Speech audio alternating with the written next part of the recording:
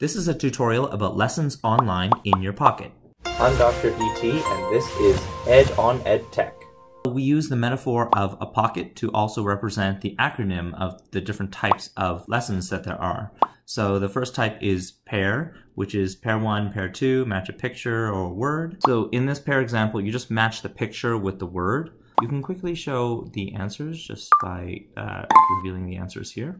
So it gives you some feedback, and if you get them all correct, it gives you that feedback.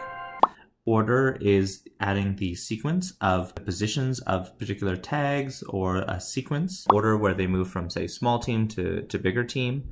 And so maybe pool is the smallest one, and then tennis. I can choose in the top corner to show the answers. I can toggle on and off whether or not the answers are visible. Activity works. And you see you also get the feedback when you get everything correct. Choice is multiple choice. It has a question and it has a couple different answers. And so you can choose one of them. If you get it correct or if you get it wrong, you get feedback that you got it right or wrong. Keywords is just learning or playing with words. Yellow. So you see it highlights the ones that you have. It's a fun way to learn colors, or you can also kind of highlight different words in here. And so you can quickly see, which ones you got correct or not. Engagement is question and answer, seeing the results and what people got right. It's a graded assessment. I can see 3 of the students have actually done this activity.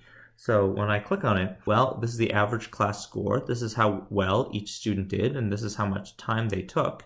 And for each student, I can click on the example, and I can actually see, well, what are the questions that student got right? They thought that sea turtle belongs in the tropical rainforest habitat, but it actually doesn't.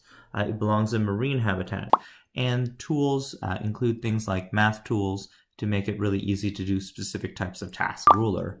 And so for this particular one, I can measure, it asked me to measure the area of this figure below. So I'll look at it, it's about 2.25. So I can just punch that into my calculator.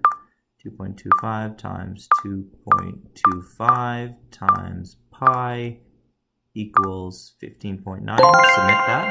And you can see I get some feedback when I get it correct.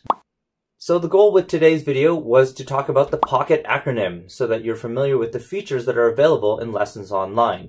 In a future video, I would like to explain the simultaneous story and safety aspects of the multi-teach software, which is available for the large displays as well. As usual, if you enjoyed this video, please give it a like. If you have any ideas of how you could use this, please write a comment below. And I post regular videos about education technology, so please subscribe to Ed on EdTech. Thank you very much.